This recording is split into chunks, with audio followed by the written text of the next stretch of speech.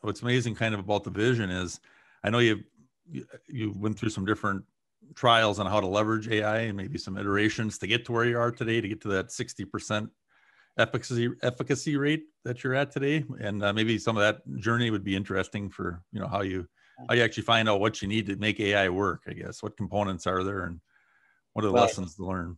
Yeah, when I started, if you read the story about Watson, I knew this was going to be about, a 4, 5, 6 year venture, because it took them about that many years to get Watson to play Jeopardy, and in the Mist adventure, it really started with the data piece of it, right?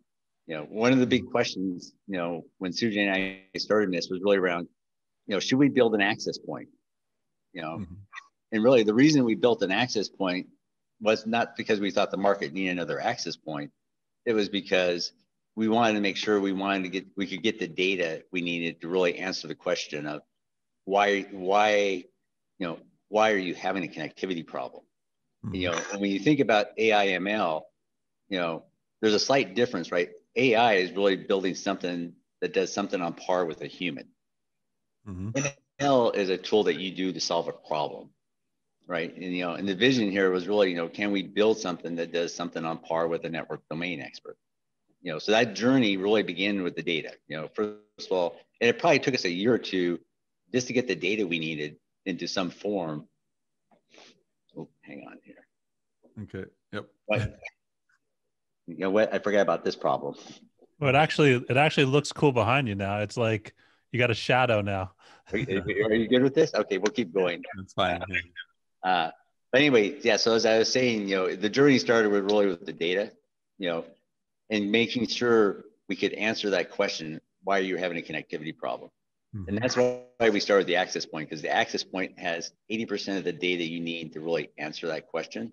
But I would tell you, most of our customers, even before we got to the AI piece of this, right, customers just saw value of getting the data to the cloud, right? Because the same data, if you think about Marvis as this AI assistant, the same data that Marvis needed to basically help answer this question is the data that an IT administrative team needs to look at. And they appreciate the fact that it was structured in such a way that we could apply data science to. So it has a very structured format that a real person would say, yeah, that's exactly what I need too, right?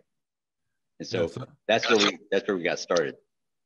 That's really interesting. So I know a lot of times in the past, it's been difficult for networking companies to really do well with application layer things. It seems like that's been a challenge over the years, even with acquisitions. When they start, and networking companies get on the end node, they struggle a lot. It seems like just with different, whether it's a security initiative or whatever the initiative may be.